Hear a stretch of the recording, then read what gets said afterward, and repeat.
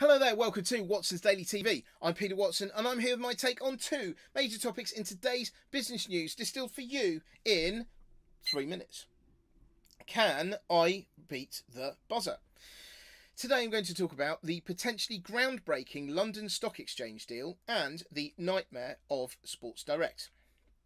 Shares in the London Stock Exchange Group shot up by about 15% in early trading on the news that it was in negotiations to buy financial data provider Refinitiv for $27 billion in an all-share deal.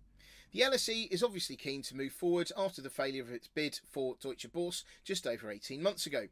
Coincidentally, Refinitiv came into being at roughly this time when it was spun out of Thomson Reuters. Anyway, this is important because for the LSE it signals a sizable potential shift into the provision of data and analytics. Given the size of the deal, it is likely to come under close scrutiny from the regulators. The other thing is that LSE's investors will have to be convinced that taking on $12 billion of Refinitiv's debt is the right thing to do for the future. The winners of all this, though, should it go through, will be the investor consortium led by Blackstone, who put $4 billion into buying the Thomson Reuters Financial and Risk Division, which was subsequently rebranded Refinitiv. If this deal goes ahead, this stake will be worth $8 billion, not a bad return for less than 2 years. The second thing I wanted to mention today was the nightmare of Sports Direct, who released twice postponed results on Friday night with not much to show for it. The share price fell sharply but then recovered some of the loss after it announced the departure of its CFO and that it would be revising full year guidance down due to the poor performance of House of Fraser.